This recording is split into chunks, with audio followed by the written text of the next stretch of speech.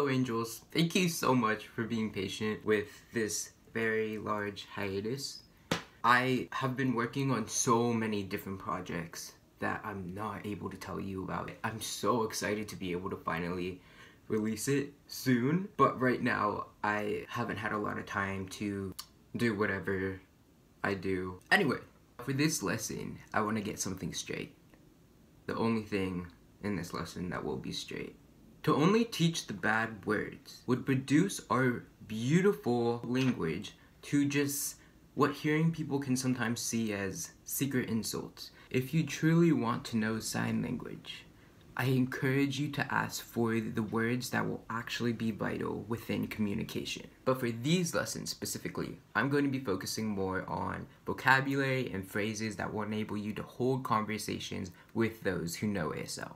Instead of bad words, I'm going to be teaching you guys some signs of empathy. First sign, empathy. Empathy. Over your heart, you use your middle finger. This is a sign for feeling. Feel. As we learned in previous lessons, understand. Empathy. Empathy. Feel, understand. Empathy. It's kind of a direct translation of what the word empathy actually is. It's when you feel and understand someone else's emotions. Feel, understand, empathy. The first thing that I want to teach, I believe I taught it before, but I'm just gonna regress a little bit. I love you. I, not my, remember? I, index finger.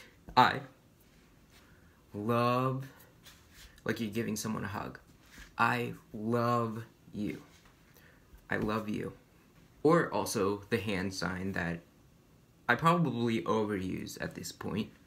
I love you, which is a combination of the letters I, L, common sense, and Y. But all together, it's I-L-Y, I love you. So, I love you, or I love you. Moving on, next phrase is, what's wrong? For this one, it's super easy. You make the same hand sign as Y, and you bring it here. So this is the sign for wrong. And in sign language, you don't technically need all the subjects and the verbs to form the sentence. So for this, all you need is the sign for wrong. Then you need your facial expressions to portray that it's a question, meaning you furrow your eyebrows. So that's that. Yeah. So that translates to what's wrong? What's wrong? Different ways you can show it. Wrong. I can't even make the bit. What's wrong? On top of that, if they still don't understand its question, you can be, and this means question. But typically, just by seeing your face, if they know sign especially, they'll understand what you're trying to say. What's wrong? So, I love you. I love you. What's wrong? I support you is the next phrase. I, which you all already know. Support is you make two fists, and you take the bottom one, and you hit the top one. Almost as if it's like coming up to support the fist above. Support. I support you. You could also say, I always support you. I always. You bring it in a circle. I always support you. Or, I will. This can open the door to more complexity because the future in sign language is ahead of you. Makes sense, right? You can probably guess that the past is behind you. So will is saying in the future, you bring it in front of you. I will always support you. One more time.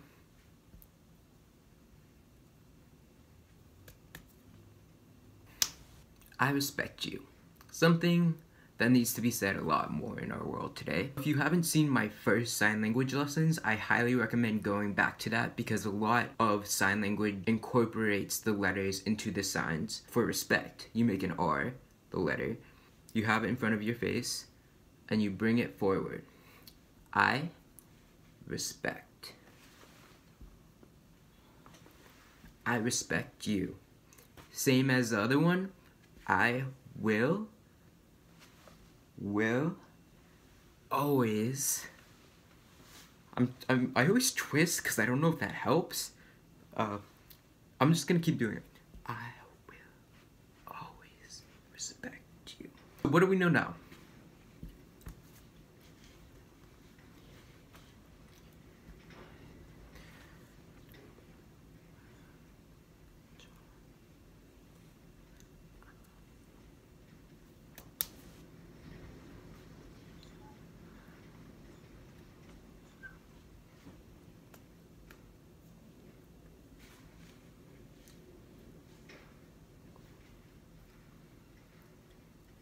Or, to shorten it, and this is and, as if you're like pulling on a new page. Another one could be wanna talk, want, as if you're pulling the thing that you want towards you. Just as before, your expression has to show that it's a question. So talk, have your hand up, and you have it coming out of your mouth, like words, talking, talking, talking. Want to talk? What do you need? What do you? You don't need to sign do. What do you? And need, you make the letter X, don't ask me why it's X. And you bring it down. What do you need? What do you need? I'm here for you. Again, sign language is a lot of common sense. I'm here, right here.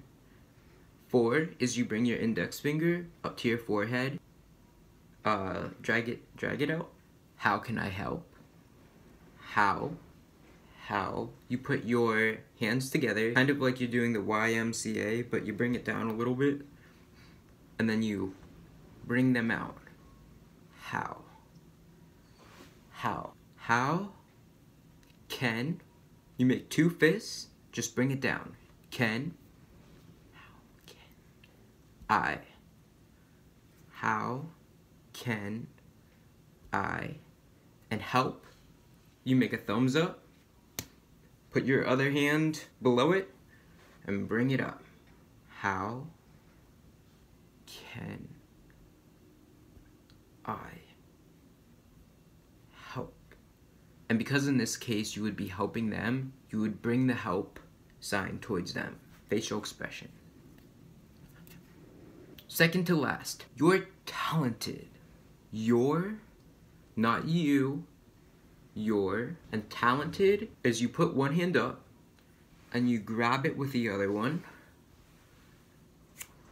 and bring it forward. Also means expert or to excel. Lastly, I'm proud of you.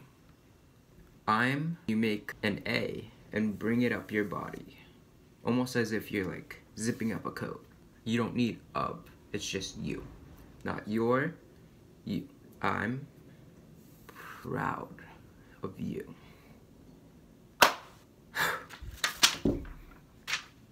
Rather than teaching bad words, these are signs of empathy. And I hope that you use them in conversations with people who know sign moving forward. I have so much admiration for all of you. Those comments and messages of love that you send me, I read. To be honest, it never feels real to me. But thank you so much from the bottom of my heart. Thank you for always supporting me and encouraging me and cheering me on. I can't wait to be able to share this news that is gonna come out soon with all of you. Couple things, couple projects. But until then,